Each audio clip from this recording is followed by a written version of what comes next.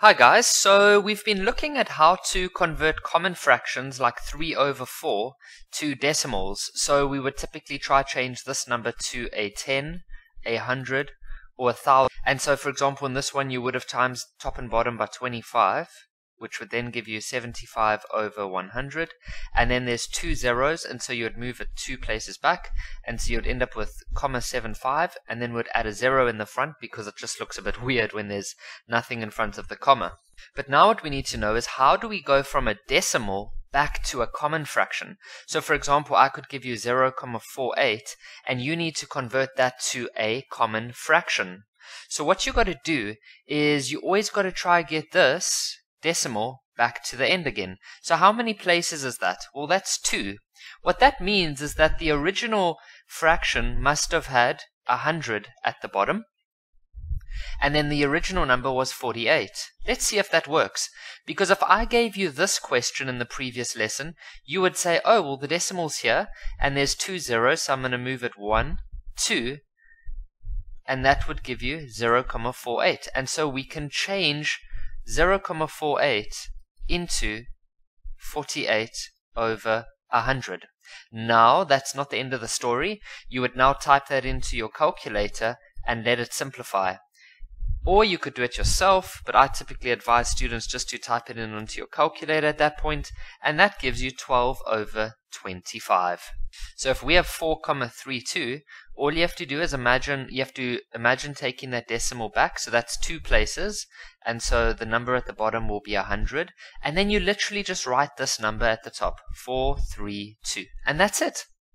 Because you can imagine that if I gave you this in the previous lesson, you would move it 2 decimal places like that, and that would give you 4.32. Are you guys ready to practice? Let's do this. Okay, so here's 4 questions. If you want, you can pause the video and have a go yourself. So we've got 2.04. So all we do is we look at the comma, and we see how many decimal places that is. That's 2. So we write it over 100. You then just write the number, 204. You then need to simplify. So we know that 204/100, if you go type that in on the calculator, that gives you 51/25. But now this is improper because the number at the top is larger. So 25 can fit into 50 twice, and then you'll be left with 1/25. And so there we have converted into a fraction. Now we've got 804.25. So all we do is we look at the decimal, and we see that it's 2 places, so that's going to be over 100.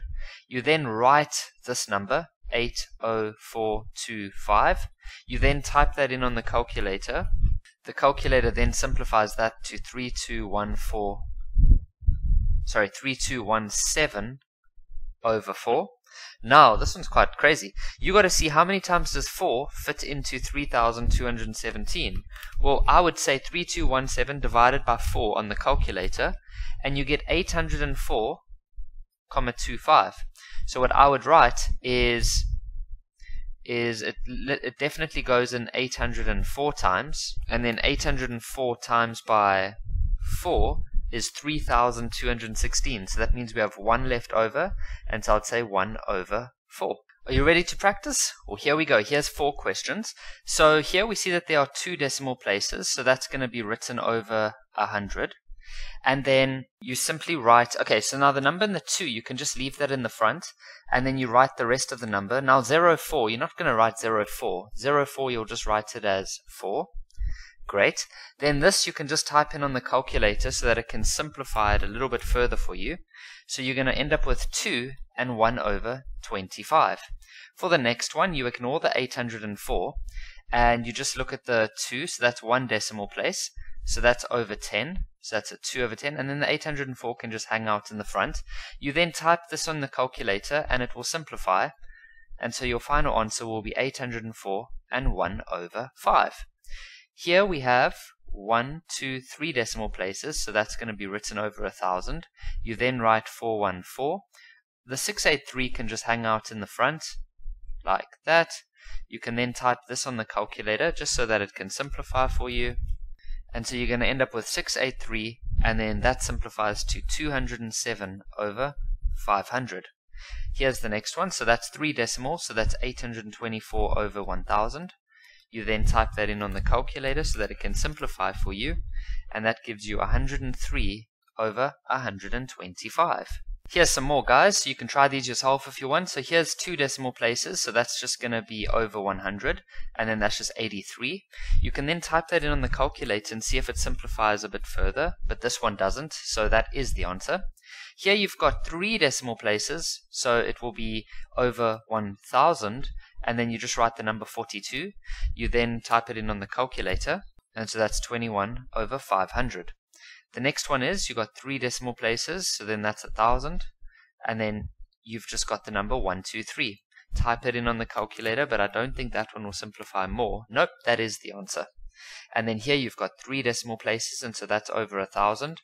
The 2 can just hang out in the front, and then the 483 just goes at the top like that. You can then type this in on the calculator, 483 over 1000.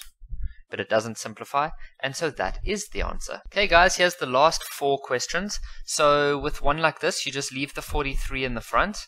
You then look at the 2 decimal places, so that's going to be a number written over 100, and then it's just 24. You then type in the 24 over 100 in your calculator just so that it can simplify it for you, and so you end up with 43 and the 6 over 25. 80,04, you leave the 80 alone, so it's just going to hang out there. Then it's going to be 4 over, that is 2 decimal places, so that's 100. And so you type in the 4 over 100 on the calculator, it simplifies to 1 over 25. This one we've got 32, 2 decimal places, so that's over 100. Type it in on the calculator, and that gives you 8 over 25. Last one, 32. 4 decimal places, so your number has to have 4 zeros, like that. Type it in on the calculator, and you end up with an answer of 2 over 625. Guys, I hope you can see how super easy it is to convert from decimal fractions to common fractions. Thanks for watching.